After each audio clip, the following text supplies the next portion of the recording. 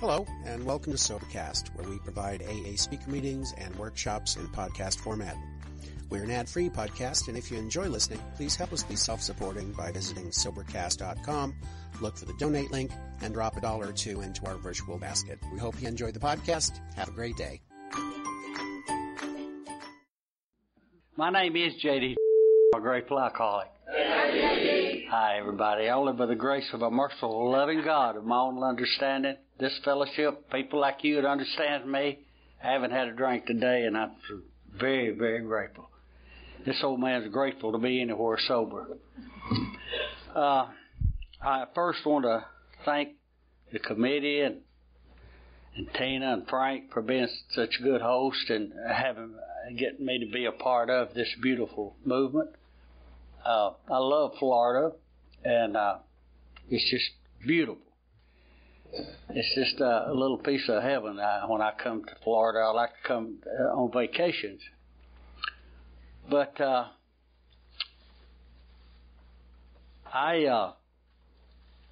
sponsor always tells me to tell my sobriety date. My sobriety date January the 6th, 1977. And I'm very grateful, only by God's grace. Anyway, to get with it, I was born up in North Arkansas in a little old farm town called Patterson, Arkansas in Woodruff County. And my father was a cotton farmer, but a different cotton farmer. He was a sharecropper farmer. And that means we were very poor, and we owed our soul to the mercantile store. And we didn't have nothing.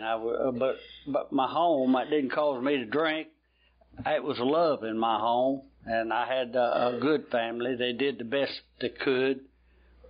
When I was born, it was kind of coming out of a depression, and after I grew up, poor people stays in a depression most of the time anyway.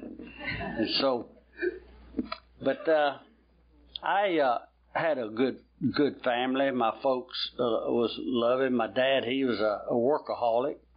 He never drank, and I saw him drunk once.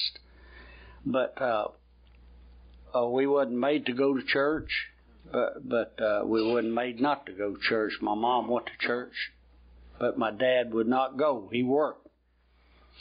But anyway, by trade, I'm a welder, and I've been welding most of my life, ever since I was 17, and I'm still working. And I thought about retiring about 4 years ago when I got 65. I just thought about it.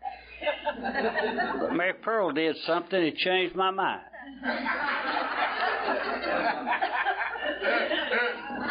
She set a suitcase and a dinner bucket on the front porch and said, "Old man, which one are you going to take?" Well, I liked her cooking. She's mean, but she's good. And I didn't want to throw my 2 poodles into a broken home. And so I'm still carrying that dinner bucket. Anyway, going back to my family, I had 3 brothers, and me and my oldest brother fought all the time. I heard my dad tell my mom, my dad and my dad called my mom Miss Virgie, and my mom called my dad Mr. Clint. And I never heard them fight. Evidently, I'm sure behind doors they fussed a little bit, but he taught us boys at an early age, do not hit on a woman. Of course, now, he never met Mary Pearl, or he'd say, except you, little Jimmy. But he didn't. And as far as I know, my 3 brothers does not hit on women. And we never have. I never hit my ex-wife, and I've never hit the Merc. Until I got sober. Anyway, I heard my dad talk to my mom, said, "Them boys are not normal. They fight all the time." And, we fought. And my dad, there's one thing that he taught me, that I'd never whip my children when I grew up mad. But I had some spoiled children, but I didn't. But he would whip us severely when he got mad, and I've missed school over it, and nowadays they'd lock him up in a Humane Society ward or somewhere, but I'm telling you, it would be pitiful. He wouldn't cut a switch. He'd pull up, he's a big guy, kind of like Mark, and he'd pull up a tree. Small tree. Yeah. I always accused my brother getting the saw because he'd whip us with a root end, and a mud and a dirt would protect my brother, but he was down to bare roots when he got to me. But anyway, I quit in the 10th grade. I went through grade school and quit in the 10th grade, and I wanted to go to join the guards and go to a welding school, which I've been to 7 since. And the last school I went to was a plasma welder, which puts on hard facing on core faces and into core and valves, and that's what I build today. Anyway, I went off to school, and when I come back, I met this high school sweetheart of mine. I got her in a little family way, and but I learned earlier that when I really had my concept of God is when I went to church. I didn't go to church until I got up, and then little girls started looking real pretty down there, man. I said, well, I'm going to go to church. And grabbed me one of them, and sure enough I did. And we played Hello.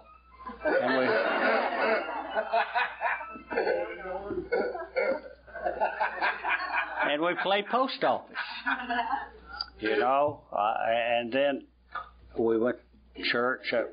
One weekend, her parents was out of town, and so I went by and got her. We played a little post office and went on to church, sat on the front row. And then this little town that we lived in, the rich people went to the Methodist, and the poor people went to the Holiness. And so I was on the front row in this Holiness church, and this preacher, this brimstone, he slapped, evidently, I thought he was talking to me, but his Sunday talk on adultery. And he slapped that podium, and he looked right straight at me and that little girl and said, if you commit adultery, you will go to hell and you'll burn forever and ever, and you'll beg for rocks to fall on you. We slid down that pew. But you know, that was good. I like to play post office, and I didn't quit for that preacher, and I didn't quit for God. And after that, I become a postmaster. Until I got to you folks. Now going back to my high school sweetheart, we played post office, and I got her in a motherly way. And back where I come from, countrified, we call it knocked up. Well, anyway, back then, when I was that age, 19, you could either marry a woman or either go to up north and work in the car factories, or either go join the army. I was too little to join the army. I didn't like that, so I married her because I did love the girl. I thought, pretty much. And we got married. And she's from a broken home, and her mother come to Little Rock, and I went down to see her, and she had a stepdad, and he worked in Arizona, Phoenix. He said, J.D., if you'll save your coins and come to Phoenix, I'll get you an apprentice plumber. Be an apprentice plumber, and you'll be a plumber. Make good money. I said, okay. So I talked it over with my little wife, and we did. We moved out there. But while I was waiting, I got me a weld job, and I liked it better, so I just kept it. And we lived out there for 13 years, had 2 children, a boy and a girl. And Arizona is where I really learned to drink, because the water tastes horrible. When you get out with a weld job, you just open up a 6-pack and drink, And it got bad, it got worse, but in the meanwhile, me and this first wife sat down. We could really see the world as it is. And we sat down and we talked. She wasn't a fighter like Merck. She was kind of quiet. She said we figured that we could buy all these material things and retire at the age of 40. And we bought our own home and everything, and have these 2 kids, and I could send them to college on welder's wages. She become a telephone operator, foreman, and she went to work. And we decided to get all these material things, and then we could retire. Well, I worked day and night, part-time job on Saturday. But she must have doubtly got bored because she got her a boyfriend. Of all boyfriends, a beauty operator. One of them men beauty operators, and you know, I was so busy, she messed with him for a year and fell in love with him, you know. So she told me, I come in from work one time. She said, I want to talk to you when you get out of the shower. I said, okay. So I got out of the shower and went out there. She said, I want to tell you something. I've been seeing a man for a year. You're so damn dumb you couldn't notice. I want a divorce. You can take it like a man or cry like a baby. But I'm going to get a divorce. I said, okay. You know, it really floored me. And, you know, there is where something I couldn't accept. That's when I crawled in a bottle. Now, she went on and lived her life, and it was about as it always is. But I stayed in a bottle until I met you people. And I felt sorry for poor little J.D., as usual. But I worked, and I stayed drunk to keep him, you know, bothering this guy. I kept bothering him because, you know, he wasn't a gay guy, but I mean, he was just a sissy, you know, working on them women. He's a big guy, and I'd go up there and want to fight him, and he'd say, stay away from me and all that. So I would go by and pick on his car. It was parked up. Take a hammer and knock the glasses and the lights out. He's afraid of me, or he'd call the law if he never did. So I had me a welder at that time of my own on a flatbed truck, and I was in business for myself then. So I followed them guys around, and him and my wife went out to eat. I watched him in the background, had me a bottle, Jack Daniels, boy, it's good stuff. And then, when they went inside, they made a mistake and parked by a light pole. I had a big chain on that truck. I went over there and set up like I was doing, working for the city, set up my shields. I welded that chain around that axle, around that pole, welded it good. Then I went and parked out in the background to watch the action. And buddy, it was some action too. They backed up and, you know, he first opened the door for her, you know, like a little sissy does. Then he got in and fired that thing up and backed up, and both of them hit the windshield. I watched that car. It sat there for 3 days. I don't know how it ever got it, but somebody must have cut it loose because it was gone one evening. I went to work. But they called a cab and left. But that was one of my good things about my wife running around, some funny things that I really enjoyed. But I'd get drunk and bother that man, and if I'd go there today and try to make amends to him, he'd run. But I kept bothering him, and the policeman told me, he said, if something ever happens to that guy, we're coming after you. He said it'd be good if you'd leave. And so, but before that, I ran into a guy in a beer joint. He asked me, was that my rig out front? I said, yeah, and it's not for sale. He said, I don't want to buy it, I want to hire it. I said, well, he said, man, you can make some money. And I told him about my wife. He said, well, you don't need to think about that. I'll get your mind off of that. I said, this, and the old man drank heavy too. I said, man, he must be an alcoholic or something, you know. So anyway, I thought he was beer talk, but he was true. He said that he knew a place that he could take over a steel shop. We could run it at night. He'd hire some Mexicans, and we'd run it, and we'd build those sanitary tubs for Mason Tempe, and we made a lot of money in it. But I got to drifting away and getting in trouble. And that's when the law talked to me. But we would drank whiskey, and then for lunch we'd go have a 6-pack. And then he taught me how to drink wine in the morning. He said, freeze it, put it up in the freezer and drink it real cold. And boy, it's a good breakfast. Then we hit the trail.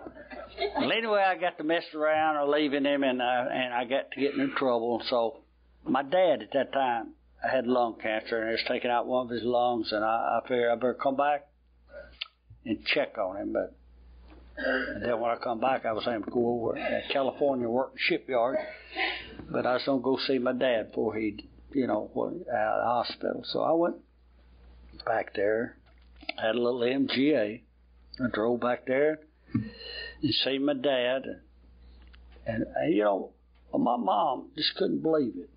She hadn't saw me since, a few years. And I just got to where that I was filthy mouth. I wasn't good to be around people. Anyway, decent people. I worked in steel mills. They talked rough. They played hard, but we worked hard.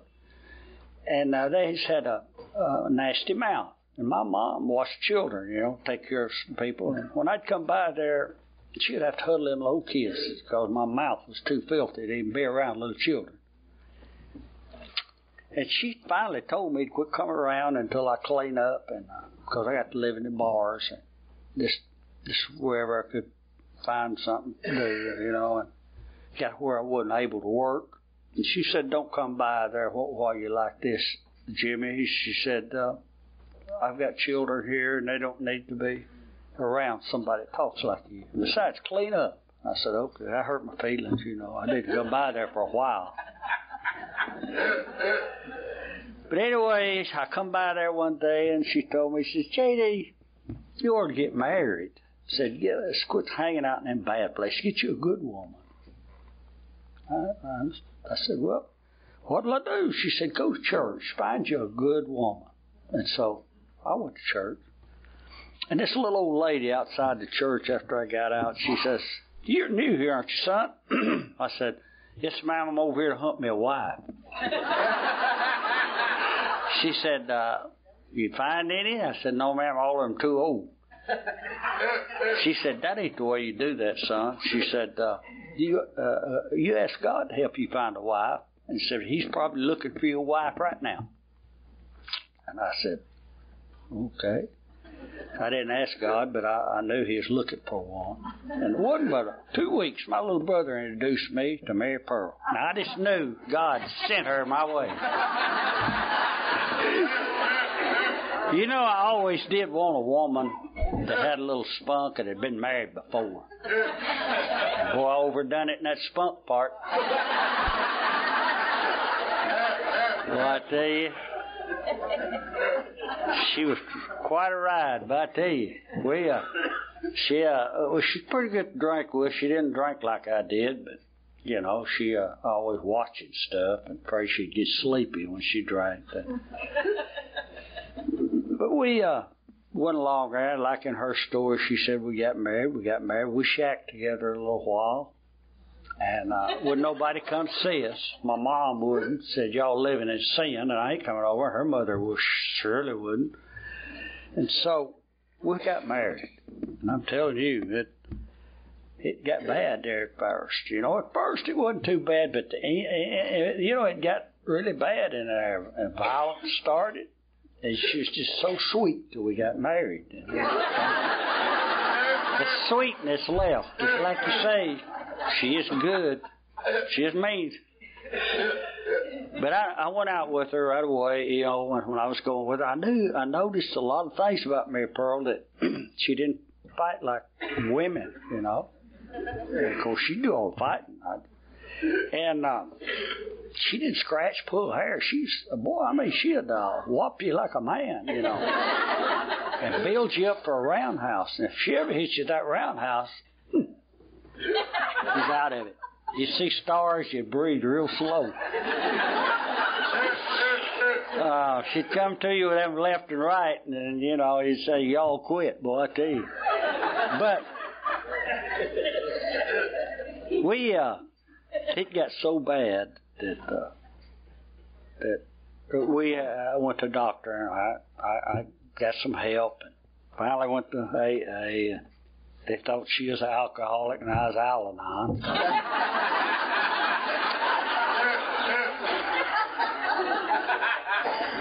But you know, we had some fun. We had a lot of fun. A lot of it I didn't remember. But she was pretty good. I'd go off for 2 or 3 days. She'd sent me after some vinegar, and I'd stay gone for a couple of days. Come back, and I'd convince her that I hadn't been gone very long. And before long, she would take it. She would buy that. I had her sick, buddy. I mean, she was going my way. But anyway, I got into AA, and after we got married, I got me a sponsor right off. This old man's a tall, lanky guy, Durwood, and never been married, and he shake your hand so hard he nearly jerk you to your knees. He told me, he said, I'm going to be your sponsor.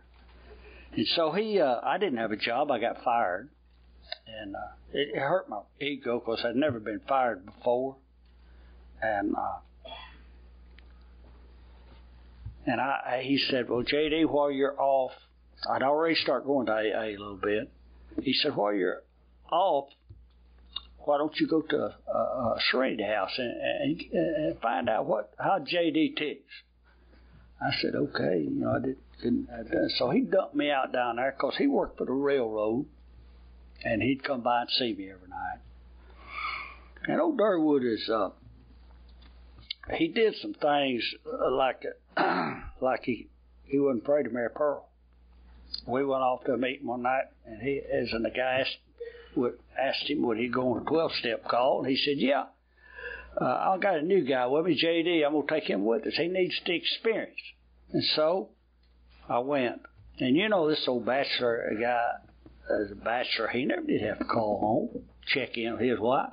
So I figured when I'm with him, I didn't have to do that. Well, about 2 o'clock, we come in, because, boy, we get back, got some AA out of the boot. And when I come in, the lights is all on. Old Durwood says, J.D., you got company? I said, no, it ain't nothing like that. I said, you might ought to let me go in first, Durwood.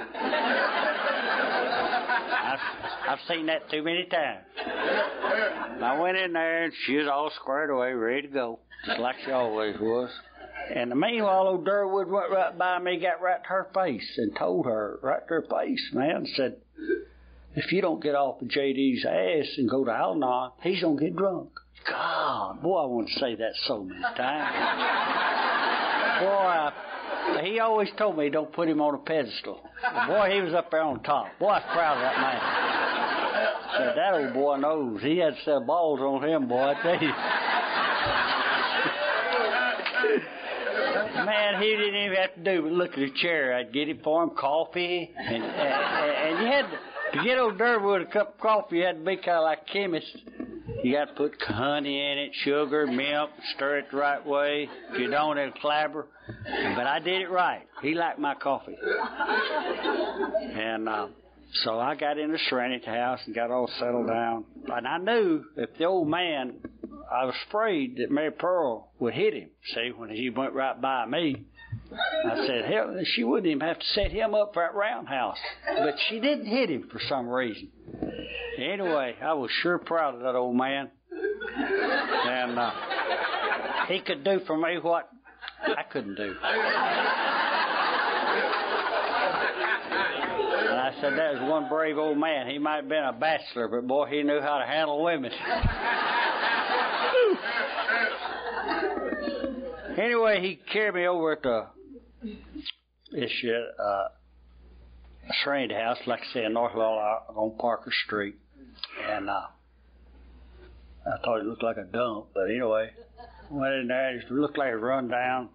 All them guys in there.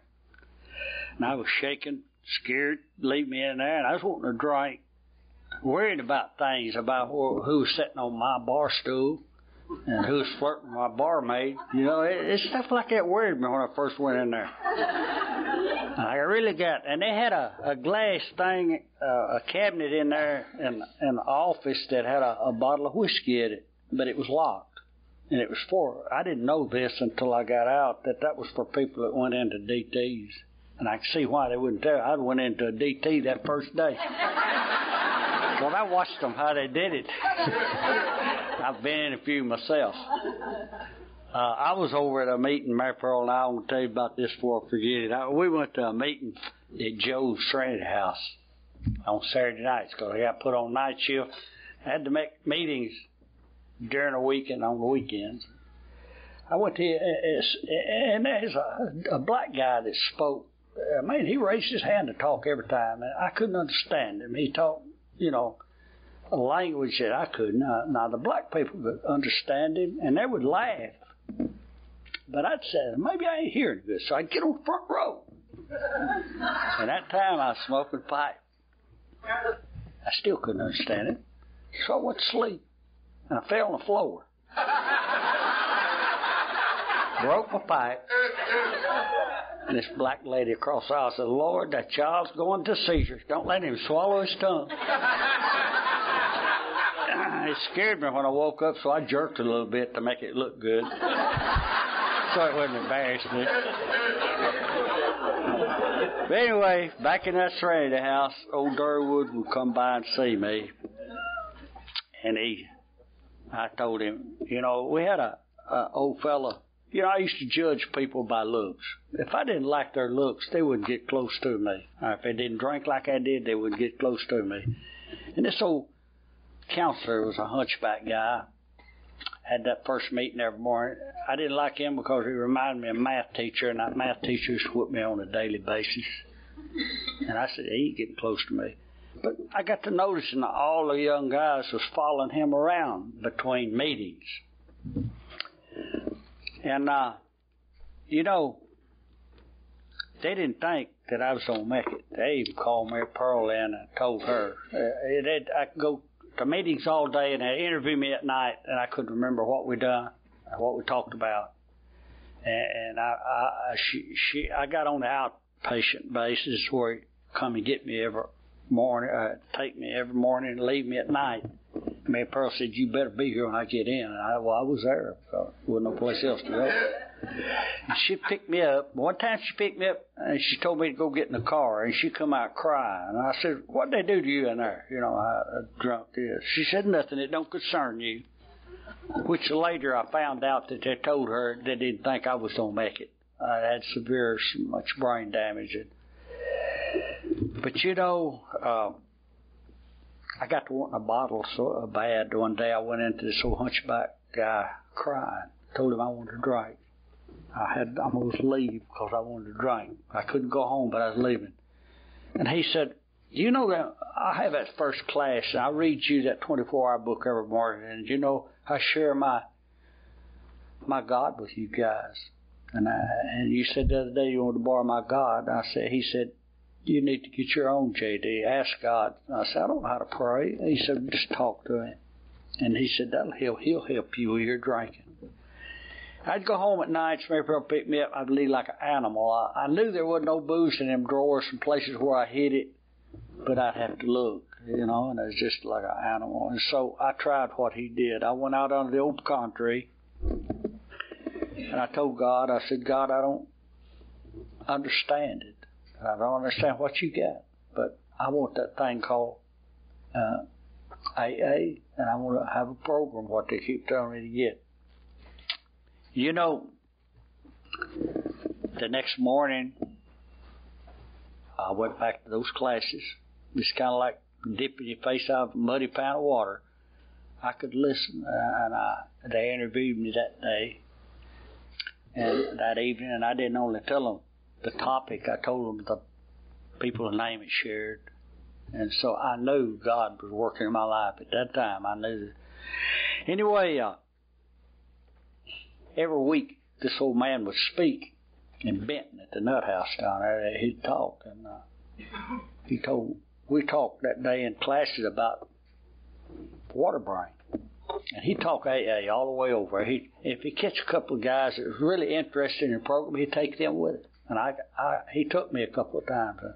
That's some of my best days. I put some of the best clothes I had left on and going. And he carried and showed us boys a water brain. And I'm telling you, it's pitiful. It scared me. I mean, this kid was not old. He wasn't as old as I was. He was playing with dolls. He said he'd explained to us that he just drank so much alcohol that his brain saturated too much that it just, couldn't function. And that's just about where I was headed if I hadn't, after later on I found out. But anyway, Mr. Arnold got to be a real, he'd tell us things out of the big book. And then later on you'd say, well, that's what that old man meant, because I couldn't grasp it when he's talking. But anyway, old Durwood would come by there one day, my sponsor. I fixed him a cup of coffee. I says, go outside. I got something to ask you. I want you to tell me.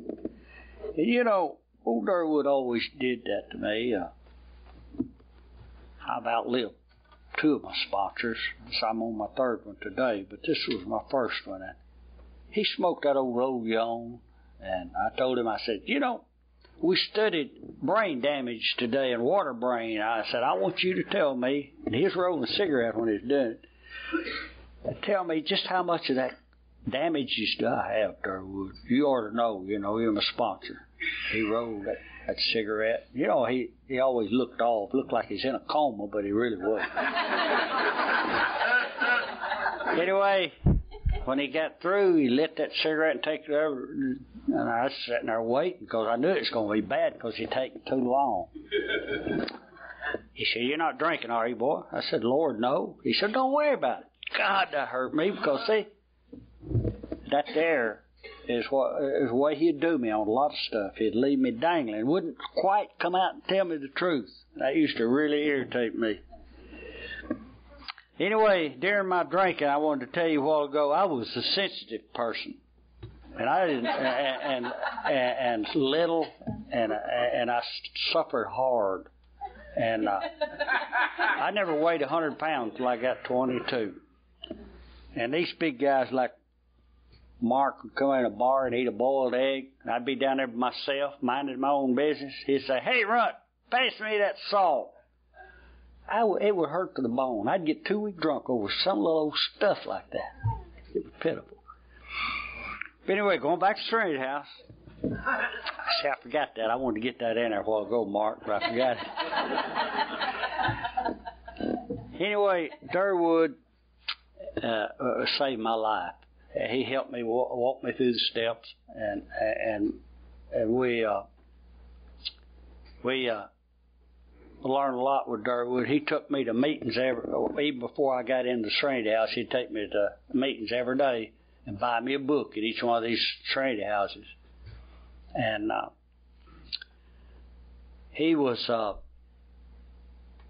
hurt my feelings one time we went to convention. And I went up to him and told him, I said, Durwood, I want to thank you for all you've done for me.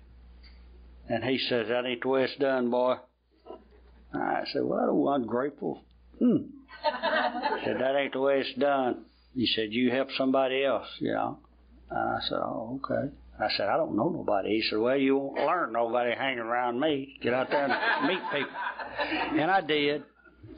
And I remember the Murph and I went to that convention. She was telling you about it last night in her story. And I know when we left, I cried because I loved it so well. I never had been places where they wanted me very much. And she pulled that old wagon over and she said, J.D., that's okay. Said, we'll go home, save our coins, and come back. And that's the way I got started. And I tell you,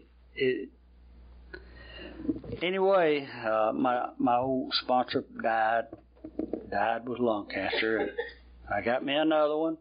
It seemed like every one I get died with lung cancer. Got another real good one, a cowboy. He died. But this one I got now is from California, and he's got 33 years, and he's pretty sharp. He lives in Mayflower, Arkansas now, and he's real good to me. Anyway, we learned a lot, and Mary Pearl and I, after I got into the program, we don't have to fight like we used to.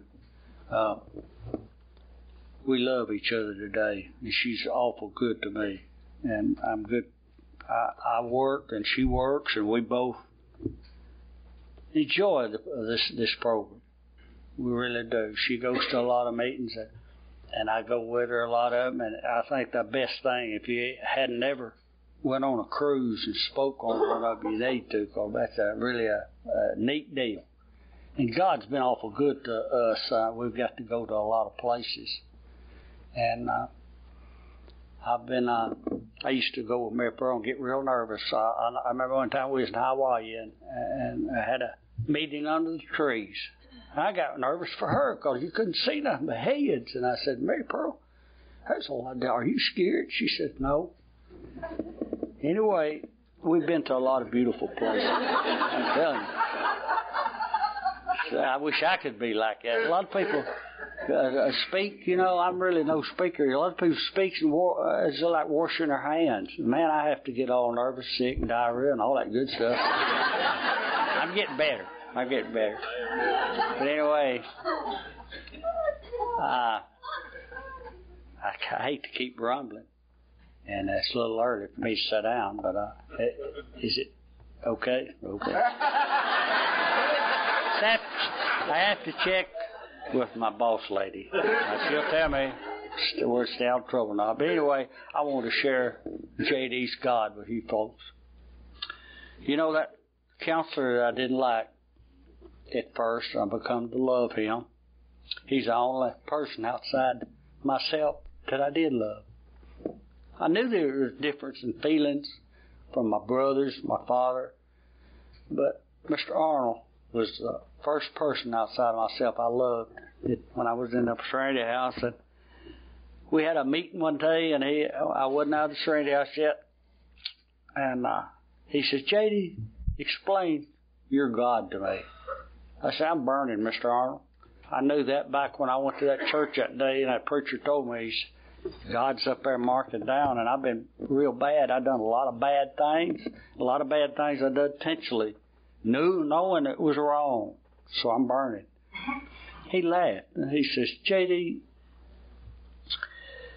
if that was true, would none of us have a chance?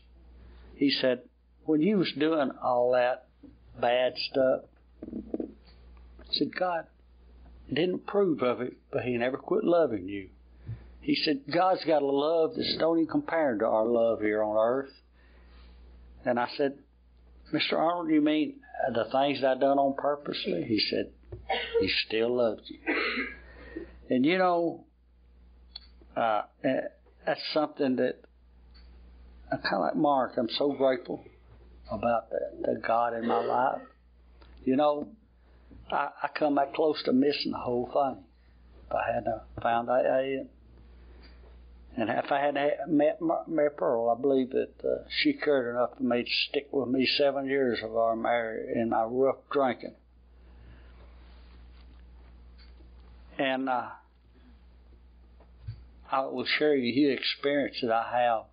There is no depth or no height or no measure that you can get with your God if you're on understanding. And I know by experience I've been there. And I want to thank each and every one of you for listening to me. And I love each and every one of you. I got a poem to read first. I forgot to tell you about that one. But I'm going to read it anyway. It come out of the 24-hour book, January the 6th, I believe. And I just love it. I keep going back and reading it over and over. But if we'd lived by this, it would be a lot better. It says, look at the world as your Father's house. Think of all the people you meet as guests at your Father's house, to be treated with love and consideration. Look at yourself as a servant in your Father's house, as a servant of all. Think of no work as beneath you. Be ever ready to help others who need your help. There is gladness in God's service. There is much satisfaction in serving the highest you know. Express your love to God and service to all who are living with you in your Father's house. Thank you.